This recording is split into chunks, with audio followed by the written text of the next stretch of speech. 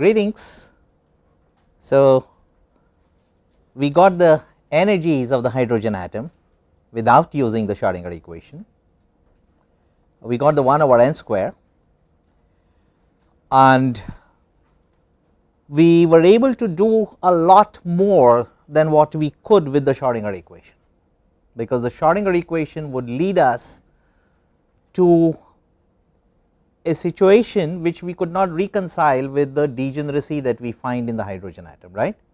So, the Schrodinger equation consequence could at best be dealt with by referring to that degeneracy as accidental degeneracy, but when you understand the symmetry of the hydrogen atom, recognize that it is SO4 and symmetry and degeneracy goes together. You know what you do in perturbation theory, that you apply a perturbation and the perturbation removes the degeneracy, sometimes partially, sometimes wholly, that is a matter of detail.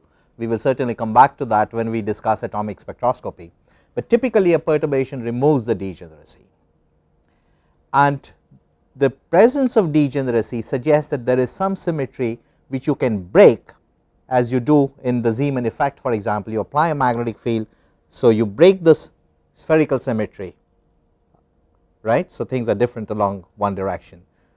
So, symmetry and degeneracy go together, and when you recognize the complete symmetry of the hydrogen atom, which is the SO4, you are able to explain the energy spectrum of the hydrogen atom and also the degeneracy. Now, the Casimir operator which you have on the screen, C1 and C2, it is not such a big surprise that the Casimir operators are I square plus k square and I square minus k square, because we do know from Raka's theorem that the number of Casimir operators is equal to the rank. So, we have something to begin with. We also know, this is in response to your question, Vivek, yesterday, you also know that from Raka's theorem that a suitable bilinear construct of the generators would give you the Casimir. So, the generators are the angular momentum and the Pauli length vector operators. So, you construct the bilinear out of it. So, they have to come out of L square and A square, and that is what you find over here. Okay. So, you have some sort of clue to go about discovering these Casimir operators, and you can get it readily. So, these I and k are the pseudo angular momentum vector operators. I and k are independent, so they commute with each other, and from angular momentum algebra, and some of this we are going to do in unit 2, we will ensure that these quantum numbers can be either 0, half, 1, 3 half and so on, but I have anticipated that result. You have met this result earlier in some other course presumably, so I have used it, but we will establish it in some details when we do unit 2. We will actually prove that angular momentum quantum numbers can be only 0, half, 1 and so on. Okay. So, these are the pseudo angular momentum operators, as I mentioned yesterday. We have the degeneracy over here which goes as n square. This was the mystery which we wanted to explain for the hydrogen atom, and if you see what the degenerate functions are. So, for n equal to 2, you have a 4-fold degeneracy, and these of course are the 4 linearly independent wave functions which all belong to the same eigenvalue. Okay. This is then doubled because of spin, but without spin this is a 4-fold degeneracy. So, for n equal to 2, these are the 4. For 3, you have additional 5 orbitals which are degenerate. These are the 5 orbitals with the d symmetry. Okay, the 3D wave functions, there are 5 linearly independent functions with d symmetry, and these 5 get added to the earlier 4 which are the s and p, and you get a 9-fold degeneracy for n equal to 3. For n equal to 4, you get an additional 7-fold degeneracy coming from the 4 f orbitals. Okay. So, this is how it will go, and as n increases, the degeneracy will increase as the square of n. Now, for the Rydberg-Balmer formula, we put kappa equal to E square. You notice that 2s and 2p are degenerate, which is rather surprising because these wave functions have opposite parity. One is even, the other is odd. The parity is given by the L quantum number, okay, and under inversion these wave functions under parity, they have the parity of the L quantum number, and usually you do not have degeneracy between functions of opposite parity. In this case you have, which is a rather peculiar result, and this we now understand very easily because we are dealing with a mix of L and A. One is a polar vector, the other is an axial vector, okay. That is the reason parity is not a good quantum number in this case. So these are some of the references which I will like to suggest. There is a very nice article by Burkhardt and Leventhal which was first published in the American Journal of Physics in 2004, and subsequently they also published a book which is published by Springer Verlag, and this is a very nice reference for the lens vector properties of the hydrogen atom. This is a good reference, but then I will also like to suggest that the usual books in quantum mechanics, Schiff, Messiah, Arno Bohm, okay, not David Bohm, his son Arno Bohm has got a book on quantum mechanics, and Greiner's book, Landau and Lifshitz, they all have this, and you can refer to any one of these. So you are going to find the main results that we have discussed in all of these sources. Okay, now let us consider various atomic systems. When I talk about an atomic system, I also include an ion which is also an atomic system, okay. And typically in a neutral atom you will have Z number of protons in the nucleus, you will have N number of electrons in the atom. In the neutral atom Z is equal to N, but N could be less or more. In negative ions N could be more than Z, and in positive ions N can be less than Z, and in highly charged ions N can be lot less than Z, and in stellar space you do have extremely highly charged ions. You have iron which is stripped out of its electrons and you are left with very few electrons with the iron nucleus, and there are so many other species of this kind, and depending on the number of electrons N is either equal to Z or not equal to Z, and this Z minus N could be 0 if N is equal to Z, and as R tends to infinity the potential will go as 1 over R if N is equal to Z, but if N is not equal to Z it will go by not just 1 over R but by Z minus N plus 1 over R as R tends to infinity, whereas as R tends to 0 the potential will go as minus Z over R. So if you look at this curve here, there are two lines over here. One is a blue curve which is minus 1 over R. This is the typical hydrogen atom curve. You have just plotted minus 1 over R, and as R tends to infinity the red curve, which is the potential seen by an electron in an atom which is not just the hydrogen atom, it could be have more than one electron, and this curve will go to 0 as minus Z over R.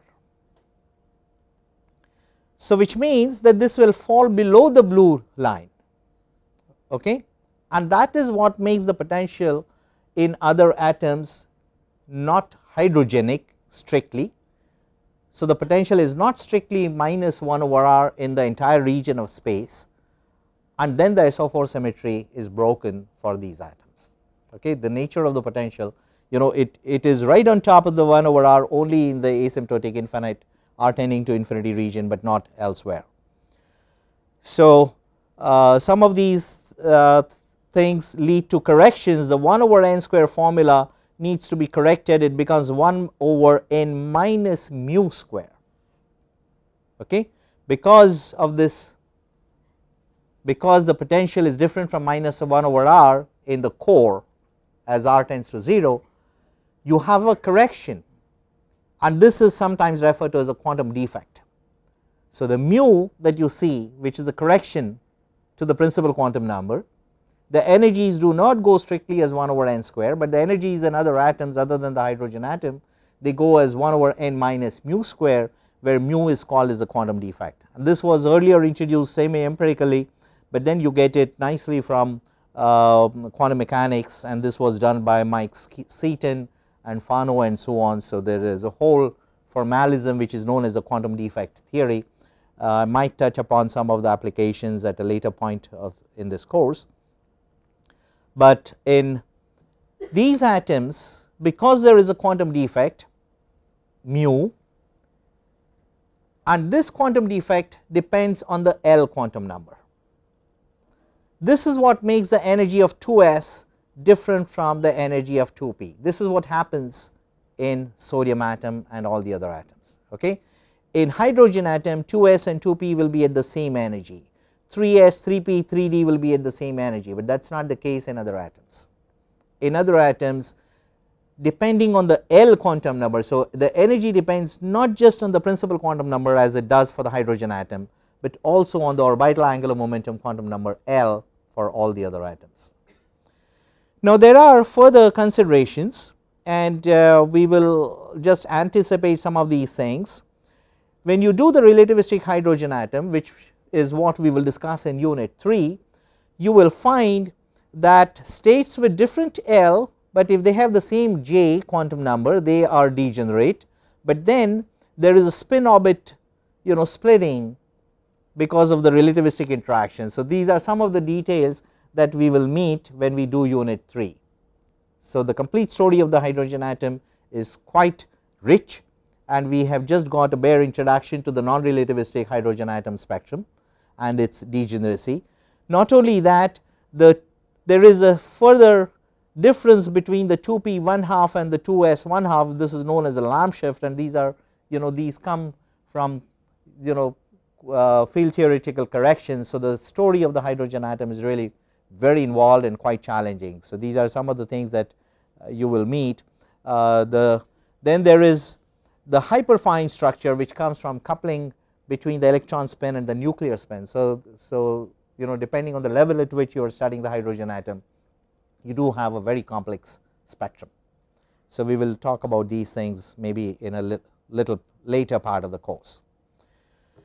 Now, let us have a look at these wave functions, and again I am not going to discuss how you derive these solutions from the Schrodinger equation. All of you have done a first course in quantum mechanics, you have done the hydrogen atom, you have applied the boundary conditions to the radial part, and you have actually obtained these solutions. So, I take that you are familiar with these solutions. Okay.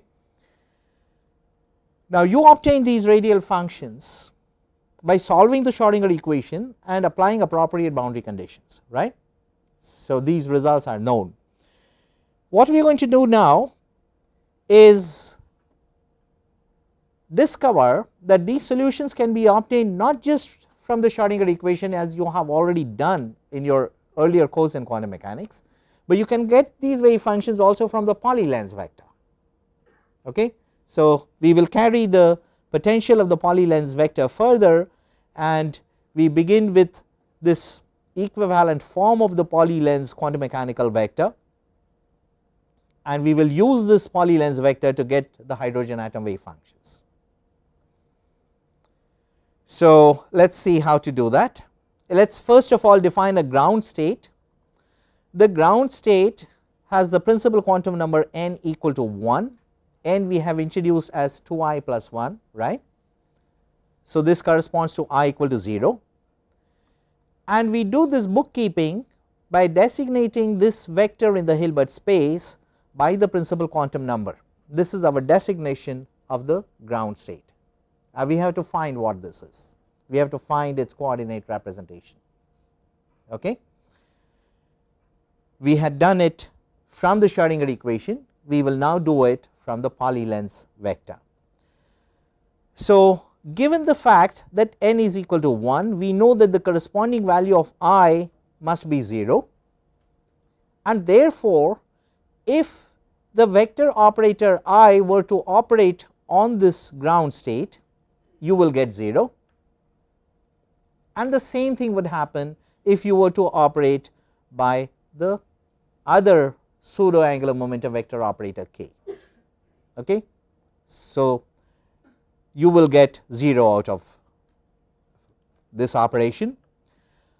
Now, L and A, the angular momentum and the Pauli lens operators, they are made up of the sum and the difference of I and k, and since I and k each gives you 0, L operating on the ground state will give you 0, and A prime, the Pauli lens operator operating on the ground state, would also give you 0. It is quite straightforward. Now, A prime is proportional to the Pauli lens operator, right. We had only defined A prime through that scaling factor, if you remember. So, obviously, when the Pauli lens operator operates on the ground state, the result is 0. Now, this is very good, because we do have an explicit form of the Pauli lens vector operator, which is this. So, let us write this expression with the complete form of the Pauli lens vector operator, which is this, operating on the ground state, and the result is 0. The first term has got the angular momentum operator, which is the first one which would operate on the vector. We have already seen that when the angular momentum operator operates on the ground state, you must get 0. We just saw it, right. So, L operating on 1 on the ground state would give you 0. So, out of the 3 terms that you find in the bracket, the first one would give you 0. You have only the other 2, both with a minus sign. So, you can write the remaining 2 terms, which is I h cross p plus mu kappa r, the unit vector r, but I have changed the sign. Why? Minus 1 into 0 is still equal to 0, even in atomic physics, right. So, this will work. Okay. Now, we know what the momentum operator is. This is our expression. Momentum is the gradient operator. So, plug it in. Momentum is minus I h cross gradient, and now you have a differential equation. Okay. You have a first order differential equation, and it is no big problem to solve it. All of you can do it, right. So, you have a first order differential equation, which is h cross square gradient plus mu epsilon square operating on the ground state equal to 0. This is obviously not the Schrodinger equation. The operator is not the Hamiltonian. It does not have the kinetic energy, it does not have the potential energy. The kinetic energy goes as the square of the gradient operator, right, p square. This is the first order differential equation. Schrodinger equation is the second order differential equation. This is not the Schrodinger equation. This is the first order differential equation that you are getting by exploiting the properties of the Pauli lens vector operator. And all you have to do is to solve this first order differential equation, which will give you the ground state. The coordinate representation of the state vector 1 will give you the ground state wave function psi, right, and the solution is what you have seen earlier already, but you had got it from the Schrodinger equation, and we get it now without touching the Schrodinger equation. And a question which I had posed toward the end of our previous class was that we get the energy eigenvalues of the hydrogen atom, and now you have seen that you get also the wave functions, and in fact if you do this, if you extend this technique further, you can get not just the 1s wave function, but all of them. Okay. That involves a little extensive algebraic methods, which I will not discuss in the class, but you can go through Messiah's quantum mechanics and you will find the discussion over there. So, I am not going to discuss that, but we have shown how you can get the ground state wave function. All the other wave functions can also be obtained using similar technique. And the interesting feature is that you get the energy eigenspectrum, the eigenvalues, you also get the wave functions. You are able to do more with this because you are able to explain the degeneracy of the hydrogen atom, which you could not otherwise, but you have not used the Schrodinger equation. So, how is it that you get all the results of quantum mechanics without using the Schrodinger equation? Do you recognize that you have not used the Schrodinger equation and you do get the complete energy spectrum, the eigenspectrum, the eigenvalues, the eigenfunctions, and the degeneracy and everything?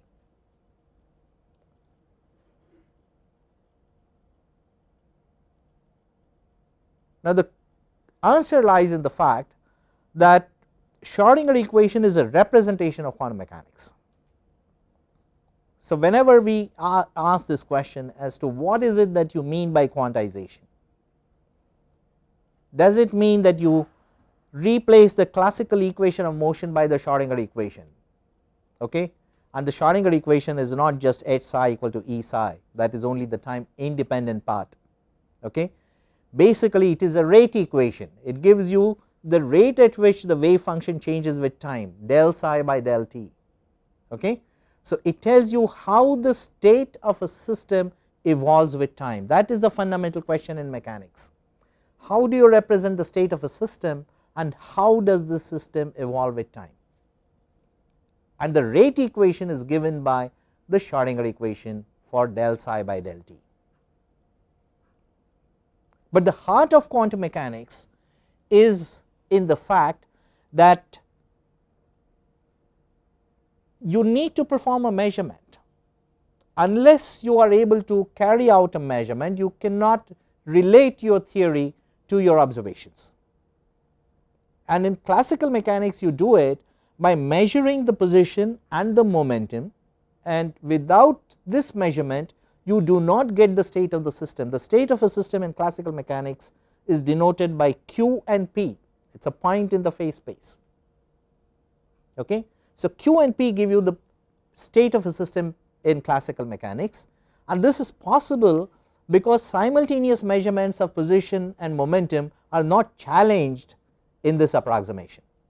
It is not that they are possible, but they are not challenged. They are of course not possible because you try to do it and you meet incompatibility. You try to make a measurement of position, then you do a measurement of momentum, come back and measure the position, you do not recover the same answer as you did earlier. So, repeated measurements do not give you same results. So, these operators do not commute, they do not have simultaneous eigenstates, and then you have to abandon the rate equations which are the Hamilton's equations Q dot and P dot, okay. Equivalently the Lagrange's equations or Newton's, it is the same thing, but essentially you are looking for rate equations as to how a system evolves with time, and you have to abandon that scheme and replace classical dynamical variables by judicious operators. That is quantization. It is not just having discrete energy states or anything like that, that is quantization, and that is something we have certainly used in our Pauli lens vector analysis, okay. The essence of quantum mechanics is that we have taken full advantage of that in our treatment of the Pauli lens vector, which is why we are able to get all the results of quantum mechanics, because they are contained in the heart of quantum mechanics, which is quantization. So, we did not use the Schrodinger equation, but we get all the results. So, this is the 1s wave function which you know goes as e to the minus r, and then likewise you can do a little more analysis and you can recover the entire range of radial functions of the hydrogen atom. You can get 1s, 2s, 2p, 3s, just about everything, the entire range of eigenfunctions you will get using this treatment. So, I would like to remind that the Schrodinger equation is not just h psi equal to E psi, it is rather the rate equation at which the state of a system evolves with time, because the whole idea is this, that you want to see how a state of a quantum system evolves with time. So, there has to be a time derivative operator which must show up. So, that is what the Schrodinger equation is about. Then of course, when you have stationary state solutions, you can get the time independent differential equation, and depending on the symmetry, when there is a spherical symmetry, you separate the radial part and the angular part, and all of this machinery of the Schrodinger equation, it is a very powerfully machinery, and there is a lot that one learns out of it. And since you have already done a course in quantum mechanics in which you have worked out these details, I am not going to repeat any of that, but I will nevertheless touch upon a few points, just a selection of a few points of those properties which I think are rather interesting in atomic physics. So I am going to refer to the Schrodinger equation now, exploit the radial the spherical symmetry, and then look at the radial differential equation. This is the one dimensional radial differential equation that you get after you remove the spherical part, the angular part, okay. And I will like to discuss this for any form of the spherical potential for which r square v goes to 0. Now this includes the Coulomb potential, because r square v goes as 1 over r, so r square v will go as r, and r tends to 0, it goes to 0. So for any potential which goes to 0 as r tends to 0, and then look at the nature of these solutions in this limit. Now r square v goes to 0, so if you look at the small r behavior, and this is always nice to do when you are dealing with differential equations, does not matter whether it is in physics or any other subject, try to see what you can get in different limiting conditions. Like how does the differential equation look like in the r tending to 0 region, how does it look like in the r tending to infinity region, do you get some special features, and you can get a lot of insight into the subject by doing this. So as r tends to 0, if you look at the last term, you have got r square multiplying E, the energy, and no matter what energy is, okay, it could be the energy of the 1s state or the 2s, the 3p or 15g, whatever, okay, or it could be a continuum, it could be a positive energy in the continuum, it does not matter. No matter what energy is, r square into E will go to 0 as r tends to 0, and by our choice of the potential that r square v goes to 0 as r tends to 0, the second term over here, this one also goes to 0, which means that in your differential equation this entire thing can be struck off if you want to get some idea about what is the nature of the solutions in the small r region, okay. And what is interesting is that whatever you will learn from the residual differential equation is going to be common for all the energies. It does not matter whether you are dealing with discrete part of the spectrum, with negative energies, positive energies, which quantum number n equal to 1, 2, 3, 4, it does not matter, because our consideration is completely independent of the energy. So for this, the residual differential equation consists of only the first two terms, and we write this differential equation here. This is the residual differential equation which is of relevance for the small r region. This is not going to give us the complete solution for the entire domain of space from 0 through infinity, but it will give us some insight into the nature of the solutions in the small r region, and that is very important.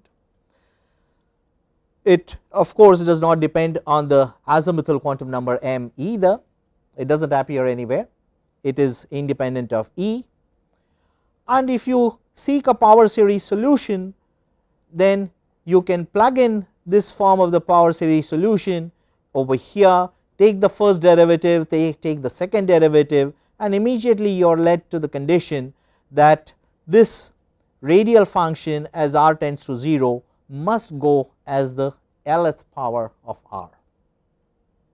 Now this is a very important result, it has got very important consequences in atomic processes, in collision, in quantum collisions and so on. You will see why it is of such importance. Let us try to sketch this behavior. In the smaller region, do not think of this line as a line of significant length, because we are really looking at what we are discussing is the nature of the solutions as r tends to 0. So, it is in the infinitesimally small region close to r equal to 0 that you are examining the nature of the solutions, and that is what I indicate on the vertical axis, that this is the radial function near the origin, and we know that the solution goes as r to the L. So, for L equal to 0 it will be constant, r to the 0 is 1. So, there will be some normalization constant etc., right. So, it will be constant as r tends to 0. For L equal to 1, which is for the P waves, right, L equal to 0 are the S waves. For the P waves this is r to the 1, so it will be linear, right. For L equal to 2 you will have parabolic behavior, and for L equal to 3 it will go as r to the 3. And what you notice over here, that as L increases it goes to 0 much faster, okay. And this should not surprise you, because if you look at the one dimensional radial Schrodinger equation, you have an effective potential which is made up of this part and this term over here, which is L into L plus 1 by r square. You remember this term, you got it when you separated the angular part from the radial part, okay. This L into L plus 1 by r square term is called as the centrifugal term. Why is it centrifugal? What does the term centrifugal suggest to us? Centrifugal term is what you use in classical mechanics when you are dealing with pseudo forces, right. So, there is something unreal about it, and what is unreal about this term is that this is not a real physical potential. The physical potential that you have in the hydrogen atom is just the electromagnetic potential, which is the Coulomb 1 over r, right. That is the physical potential. Here the effective potential is the Coulomb potential plus an additional term which is not physics, it is coming from a mathematical artifact, because you have reduced the 3 dimensional problem to a 1 dimensional problem, okay. So, it is a mathematical artifact of the reduction of the 3 dimensional potential to the 1 dimensional problem that you have this term, it is not a physical potential. So, that is what makes it a pseudo potential kind of thing, okay. So, it is called as a centrifugal term because it is not really physical. The other thing it has in common with the centrifugal term is that what the centrifugal term does in classical mechanics when you are dealing with rotating frames of references is to keep an object out, right. The centrifugal force keeps an object out, away. That is exactly what you see over here, that as L increases, L into L plus 1 by r square term becomes more and more important, and the probability amplitude of the wave function goes to 0 much faster in the small r region as L increases. So, as L equal to 0, S wave is not at all, it has an amplitude at r equal to 0, because the centrifugal term is 0. But then whenever L is greater than 0, whether it is 1, 2, 3 or whatever,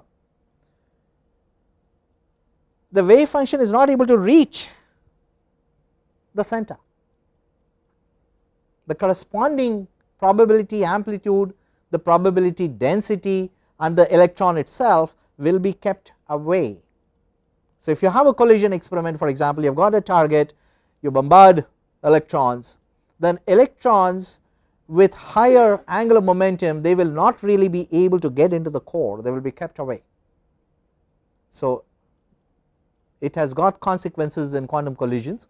We will be discussing some of these applications later, but it is important to recognize that these properties come from the small r behavior of the wave function, which goes as r to the L. So, this is the centrifugal term. Let us now deal with V equal to 0 case. like I mentioned that whenever you look at a differential equation, it is always interesting to look at it in different limiting conditions. So you can look at r equal to 0, r going to infinity. You can also look for a limiting behavior of the potential. V equal to 0 is also a central field potential, because it has got the same value in every angle. No matter in which direction you look, it is always the same, which is 0. So this is an isotropic potential. So we consider the central field problem with a special case when V is equal to 0. When there is no potential, you already know what the solutions are. You have done the problem for a free particle. The solution is e to the I k dot r, right? These are the plane waves, so you already know the solutions. You also know that these are not bound particles, which is why we call them as free, not because you do not pay anything for it, but just because they are not bound anywhere, right. So it is a free particle. You know that the energy is positive, they belong to the continuum, and the solution goes as e to the I k dot r, and you can choose an axis along k. So you can get the k dot r term to be given by kz. And now let us throw the term V. You know that these are also eigenstates of L square, which is the square of the angular momentum, right. Now put V equal to 0 in the radial Schrodinger equation. So V is gone, you are left with 2m E by h cross square, and you can define the wave vector in terms of that, which is p over h cross. Okay. So the 2m E over h cross square is replaced by this k square in the differential equation. Okay. And now you have a differential equation in which V does not appear, and it is still the Schrodinger equation for the hydrogen atom for the special case when you are dealing with a limiting behavior V going to 0. So let us have a look at the nature of the solution. Now what is interesting about it is how do you normalize it, because when you construct the normalization integral, you integrate psi star psi over the whole space, and that is what gives you the normalization integral, right. Now what is going to happen if you have for the wave function e to the I k z? You have e to the I k z multiplied by e to the minus I k z, that gives you 1, and then you are adding the volume element over the whole space. Okay. So it blows up, it just blows up, and this is not square integrable, this is not normalizable. So how do you normalize it? So we have to figure out how to normalize it, and these are normalized using a technique known as the Dirac delta normalization. Okay. Now you have probably met the delta function, and the normalization is achieved through this expression over here, that you normalize this integral by setting it equal to the orthogonality between L and L prime and M prime. This is coming from the orthogonality of the spherical harmonics. So this is not new to us, that is not what I am going to discuss, but the radial part will have to be normalized, because the trouble is coming from the radial part of the solution. So the radial part of the solution is normalized on the k over 2 pi scale. This is called as the Dirac delta normalization. Okay. And this integral 0 through infinity of the radial integral is set equal to the Dirac delta. This is not the Kronecker delta, okay, this is the Dirac delta, and the Dirac delta is a very interesting function. It has got marvelous applications when you are dealing with continuum functions, because continuum functions you are always going to have to deal with in quantum collision theory. So the discrete spectra which are square integrable, they are only part of quantum mechanics, but then the remaining part of quantum mechanics which deals with the continuum states, you have to normalize them using the Dirac delta functions, and it has some similarity with the charge density, which is charge per unit volume in the limit the volume element going to 0. Now, when the volume element goes to 0, both the numerator and the denominator would individually vanish, right, but the ratio does not, and the Dirac delta function has got properties of this kind. So, this is the definition of the Dirac delta function. You probably have met it in your mathematical physics course, and what it does is it has got a spike when the argument of the function is 0. Okay, that is the spiked function.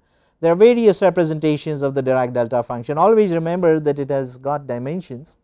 It must have the dimensions of 1 over x, okay, whatever be the argument of the delta function. So, do not ignore the dimensions of the Dirac delta, and what it does is that you can reduce the width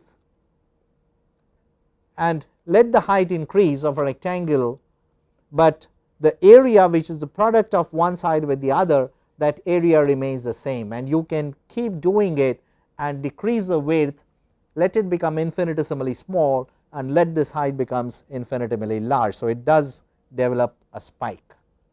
This is not the only representation, there are many other representations of Dirac delta function. Okay. All of them have got this special feature, they are all spiked. Okay. They have got a huge height in the middle, and then it dies off very fast, and sometimes I like to call this as an expert function, because it reminds me of what an expert is. An expert is one who knows more and more about less and less, right. In the limit he knows everything about nothing. Okay. So, sometimes I call the Dirac delta function as expert function, but you understand why it has this behavior. And I will like to draw your attention to Arfken's book, Arfken and Weber, and you will find the properties of Dirac delta and some very good exercises. I strongly recommend Arfken for this. Now, you can define this Dirac delta normalization. Okay. Now, notice that the dummy variable here which is being integrated out is f, okay, and the quantum state is represented by f over here, and you integrate this out and you get the Dirac delta normalization. Landau and Lifshitz is also a very good source for this, especially for the normalization of the continuum functions. Now, if you multiply the argument by one factor, by a scaling factor like alpha, then the Dirac delta gets scaled by 1 over modulus of alpha, and some of these properties are probably known to you, or if you look into Arfken's book you will find that these are simple exercises which are based on the properties of the Dirac delta. What it means that if you now normalize this not with reference to the state f, but you describe it in terms of a function of f like phi of f. Okay. What I have in mind is the energy parameter. Energy is p square over 2m, right. So, I can normalize the wave functions on the energy scale, I can also normalize it on the p scale, on the momentum scale. The corresponding wave functions will have to be related, they have to be scaled appropriately, and the scaling will come from this relation, because the Dirac delta for alpha x is related to delta of x by this relation over here. Okay. So, if it is normalized on the phi scale rather than f scale, where phi is a function of f, so f can be your k and p is a function of k, e is also a function of k, e is p square over 2m, or it is h cross square k square over 2m, right. So, you can write this, the index either as energy or as momentum or as k, which is a wave number, and depending on which you are using you will have a Dirac delta which is now the difference of phi f prime minus phi, and this comes from ordinary calculus that this will be delta f prime minus f divided by this modulus of this is the same relation that I am exploiting here. So, some of these things we will have to work with when we advance this course to deal with continuum physics, with collision, quantum collision physics. So, we will come back to this, but I just thought that I will alert you to some of these properties for now. So, this is the normalization on the k over 2 pi scale, this is the normalization on the energy scale, and the relationship between the two is given by this scaling factor. So, the normalization, if REL is the radial function which is normalized on the energy scale, it is related to the radial function which is normalized on the k over 2 pi scale through this relation. Okay, this is a very simple algebra and it comes straight from the property of the Dirac delta function. So, let us see what is the nature of the function in the asymptotic region. The solutions we know are e to the I k dot r, or okay. So, these are sinusoidal functions, these are given by the spherical Bessel functions, and if you look at the nature of the solution in r tending to infinity region, you have got this derivative operator operating on sign. So, for L equal to 0, this operator operating raised to the power 0 will be unity, it will be the unit operator, and you have the solution sine wave, right, which is a sinusoidal wave. As L increases, you will have the derivative operator operating on sine kr over r. Now, what is the derivative of sine kr over r? You will get a term in 1 over r square and another term in 1 over r. The 1 over r square term will go to 0 faster than the 1 over r as r tends to infinity, right. So, you can throw the 1 over r square term, take the leading term. The leading term which goes as 1 over r will be the derivative of the sine function, which is the cosine. And what is the cosine function? It is just the sine function which is phase shifted by pi by 2, right. The cosine function is exactly the same as the sine function, it is only phase shifted by pi by 2. So, every time you have the L quantum number go up by 1 from 0 to 1 to 2 to 3 to 4, okay, every time this happens you are going to have an extra phase shift by L times pi by 2. That is the nature of the solution as r tends to infinity. Now, this is the nature of the solution for a very special case of the hydrogen atom, which is V equal to 0. These are the continuum functions, the free particle solutions. Okay. Now, what would happen if the potential were not 0? You stick in a potential. So, there is a target, it could be the hydrogen atom itself, it could be any other atom. Ignoring terms of the order of 1 over r square, the nature of the solution is a sinusoidal wave whose argument is kr phase shifted by pi by 2 L times, okay, because every time you have got the derivative operator d by dr, you are going to get a phase shift of pi by 2, because from the sine you get the cosine. When the potential is not 0, you get an additional phase shift, and this phase shift is obviously coming because of the potential. So, there is some information about the potential which you are going to find in this phase shift.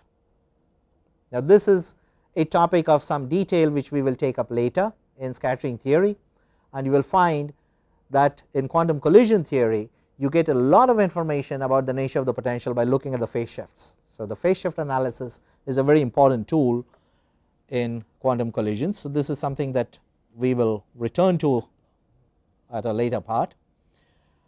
There are a few other properties that I would like to mention over here. So, this is the r tending to infinity, the asymptotic form of the solution. What we do know about the bound state spectrum is that the solutions go as r to the L. As r tends to infinity, the bound state solutions go to 0 because they are bound. And then For the entire range, it then goes as r to the L e to the minus gamma r and some other function chi. So, you can find what must be the nature of chi, and when you do this, which I am going to assume that you have done in your first course in quantum mechanics. So, I am not going to do this algebra, but I will just remind you of some of the properties, that the number of nodes of the radial function when you look at this is n minus L minus 1. Okay, those are the number of zeros that the radial function will go through, and this is an important property that I will like you to register. Keep track of this because it has got very important applications in spectroscopy and quantum collisions of atomic systems. So, if you look at L equal to 0, for n equal to 1 there will be no node, 2p will be nodeless, 3d will be nodeless, right, and the number of nodes depending on what is the difference between n and L, you will find that 2s, 3p, 4d have got one node, 3s, 4p, 5d have got one node, this has got two nodes, and so on. So, without looking at the detailed form of the expression, if I ask you to sketch in your notebooks, sketch the 4D wave function, can you do it now in the next 10 seconds? The 4D, how would you do it? You know that it is a D wave, therefore, L is equal to, how much is it, 2 SPD, right, L is equal to 2. So, it goes as r to the 2. So, the small r behavior is parabolic. So, as r tends to 0, you will draw a parabolic curve, right.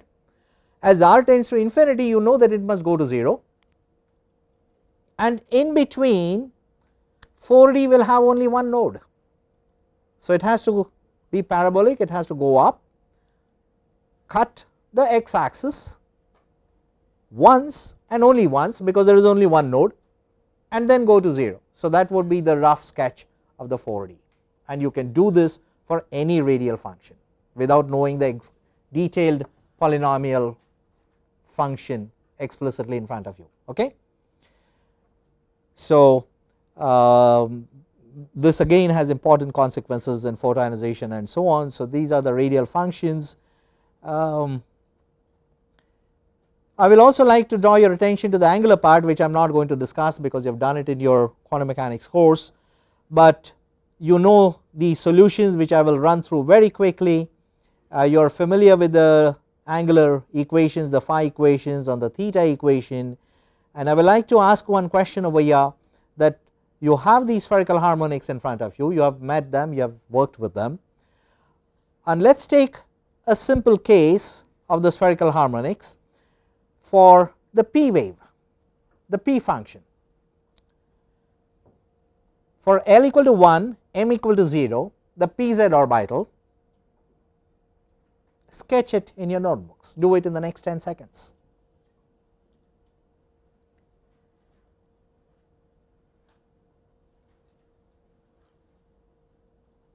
Now, you have probably drawn these diagrams a number of times, you have seen these diagrams a number of times, and without looking at your answers, I suspect that many of you do not have it right.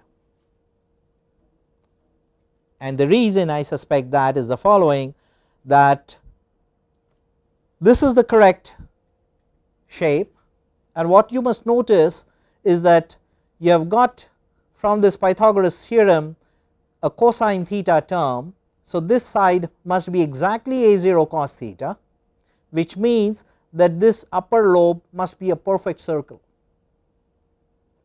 and my suspicion is that many of you have not sketched a perfect circle, you may have an elongated lobe.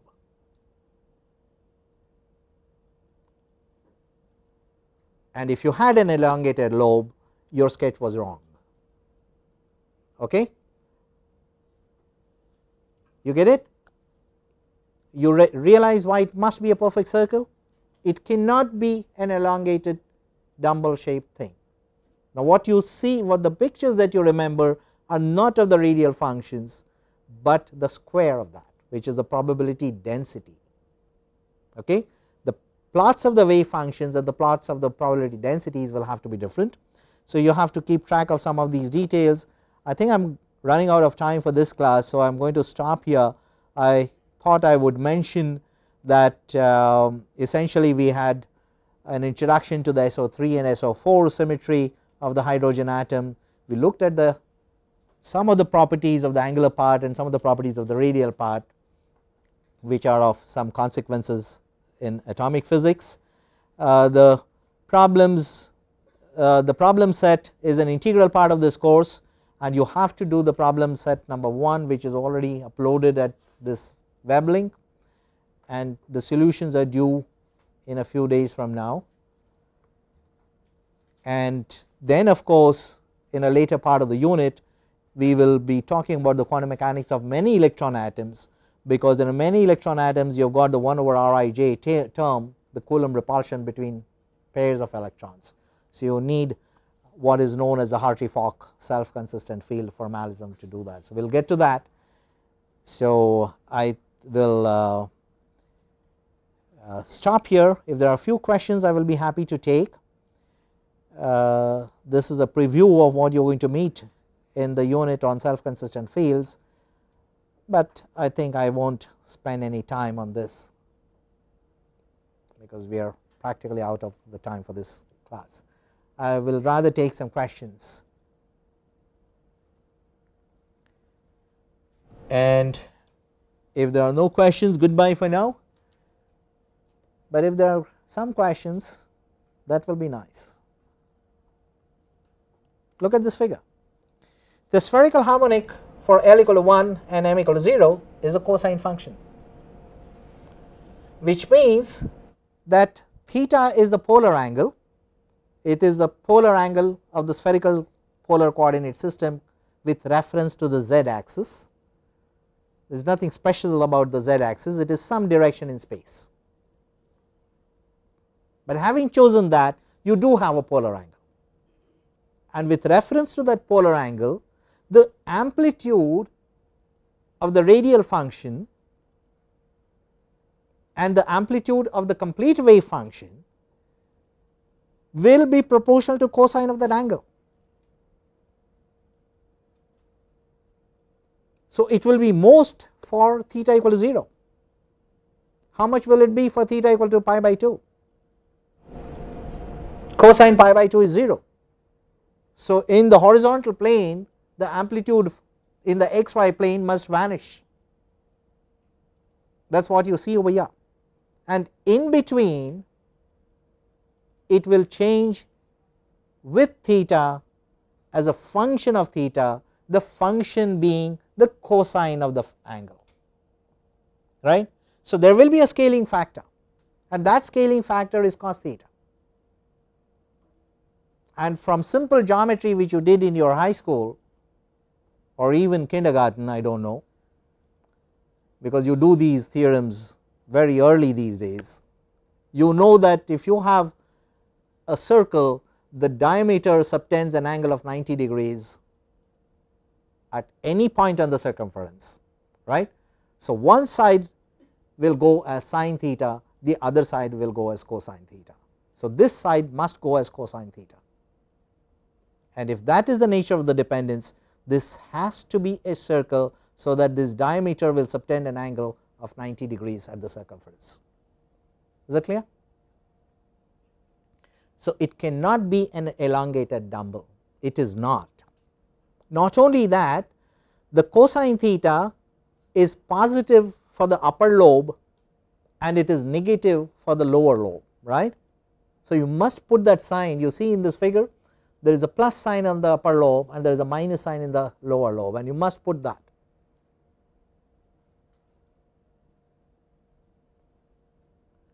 But when you take the probability density, that goes as psi star psi, right. So it goes as a square of this, and then you get the cos square theta dependence. That is what gives you the elongated dumbbells. Not only that, when you do that, there will be no plus and minus sign on the upper lobe and the lower lobe, because both the lobes will be positive. The square of -1 is +1 even in atomic physics. you can't help it, right.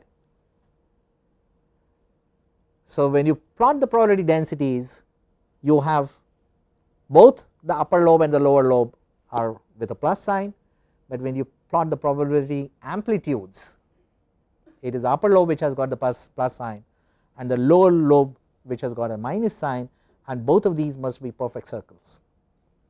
And of course, they have got a symmetry about the z axis, so you can rotate this about the z axis, so you get the spherical shape. Any other question? So, thank you very much.